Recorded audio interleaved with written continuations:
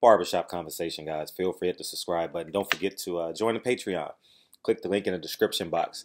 You know, I don't know about y'all, but Keith Thurman adds a level of excitement to the welterweight division, to boxing, just in general, just his whole demeanor, his whole je ne sais quoi. You know what I mean? It's like uh, I don't always agree with him, but I enjoy listening to him. If that makes any sense, man. I never know what Keith Thurman's gonna say.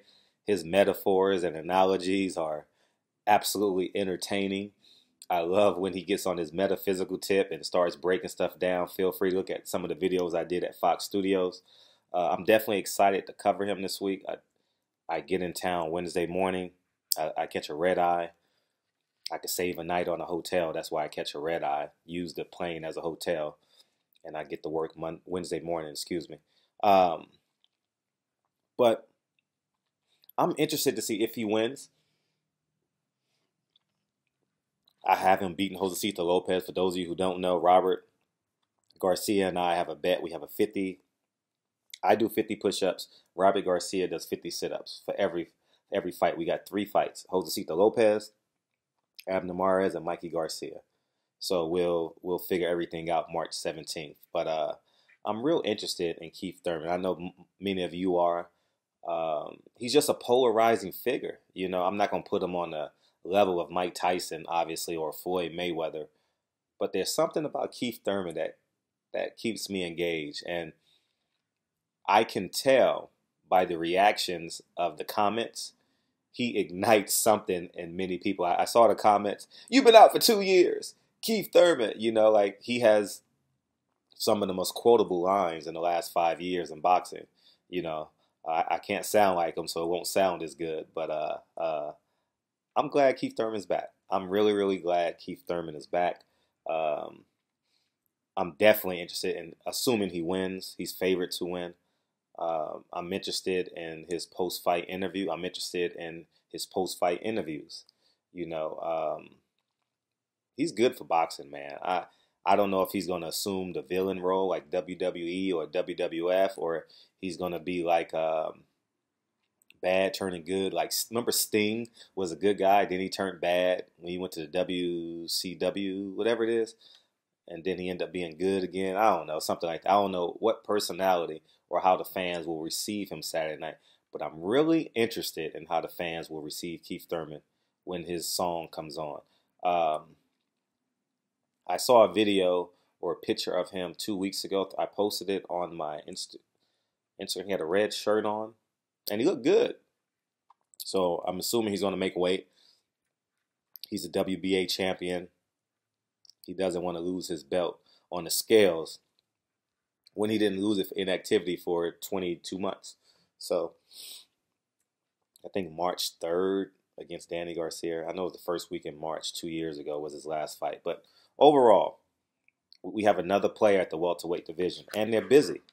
They're obviously not fighting each other, but the welterweight division is busy with fight dates, and that keeps me engaged. That keeps you engaged, and hopefully we get some sort of unification by the end of the year. Whether it's we got the 4 champions, we have Earl Spence, Keith Thurman, Sean Porter, and Terrence Crawford. We have these 4 guys vying for welterweight supremacy, and they all have fight dates.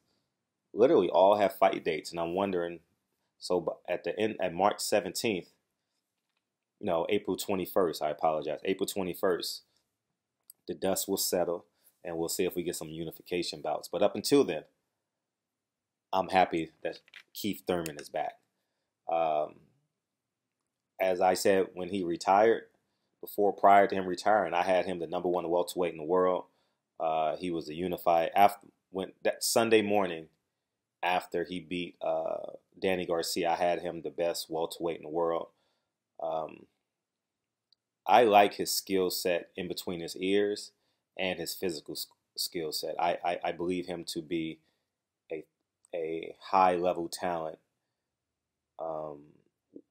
Just overall, you know, it's not just with his fists. So, but let me know what you guys think. Are you happy Keith Thurman's back? For me, I'm happy. You know, he's definitely video worthy every week for something he's going to say, something he's going to do. And it's fight week for him, so we'll be hearing a lot more from Keith Thurman. And have you make sure you guys hit your notification buttons, because you guys know once fight week come, I'm giving y'all 20, 30 videos a day. You know what I mean? I'm a one-man army asking the questions that you guys want to hear. Obviously, it's going to be a lot of unification bouts. Assuming he looks good, will he shorten the calendar? Will he shorten the anticipated date of unifying? Because remember, he said he doesn't see himself fighting Earl Spence until next year. He probably wants to fight 3 times, but it's only January and things can happen. And but we'll see, man. But it's just exciting times, man. I'm thankful to y'all that I get to cover these fights. Keep on watching the videos. It doesn't cost you anything. Just watch the videos and watch the commercials, and I'll be able to keep continuously covering these fights for y'all and asking the questions that you guys definitely want answered. So, so yeah, man. So that's it, man. I get in Wednesday first thing in the morning, 7, 8 o'clock, somewhere in there. I should be in Brooklyn by 9:30, and I think media day is at Gleason's, and that's where I'm gonna work out too. So if I have anybody in New York, I wouldn't mind a workout partner for the next couple of days. So I'm probably gonna work out Thursday morning and Friday morning. I'm going to a Knicks game Wednesday night. The Knicks are playing the Houston Rockets, so I may be doing that Wednesday night. But I'm going to work out Thursday morning, Friday morning, and real early Saturday morning. So if anybody out there want to work out at Gleason's gym with me, let me know. We can do it together. I think it's like $20 a day to work out there. So I'll be doing it. I'm real excited about working out at Gleason's. I'm going to run the Brooklyn Bridge, get a workout in, and come back and, do the whole.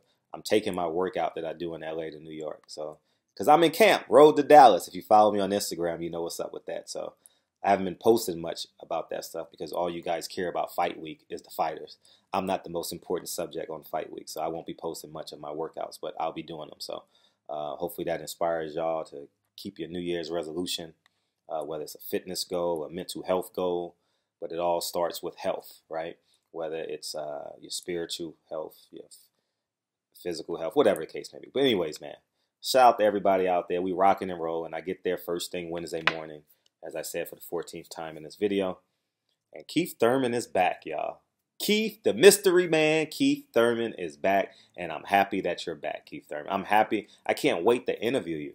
I literally can't wait. I can't wait for you to go on your psychological one-man shows. Like he's very eloquent in answering questions, and I love that about Keith Thurman. I absolutely love that about Keith Thurman. You know what I'm saying? So, so it's a good card too. You got the Russells are there. You got 2 Russells fighting. I'm real interested in Gerald Washington's.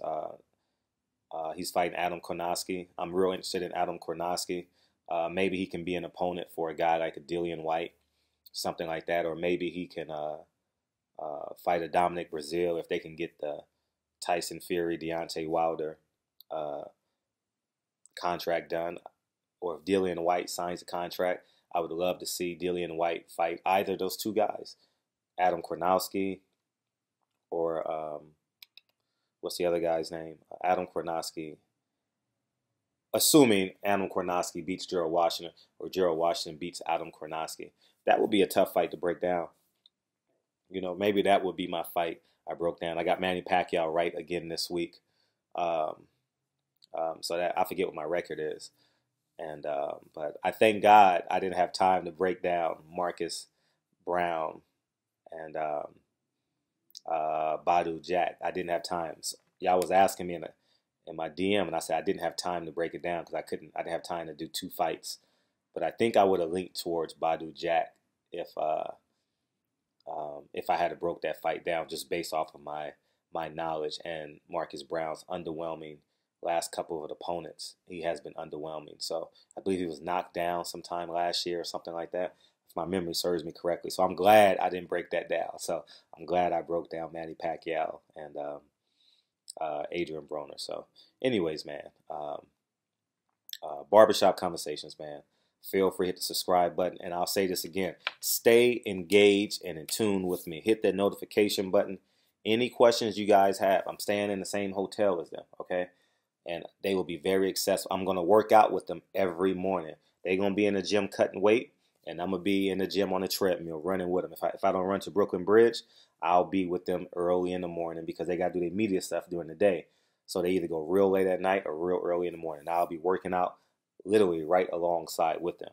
You know, Chris Colbert is fighting, the Russells, Adam Kornowski, Keith Thurman, Josecito Lopez, the whole Garcia team will be there. So it's just gonna be a real fun event. I know this bout seemed very predictable, but like this week, like this past weekend, it was B.Y. Jennings lost.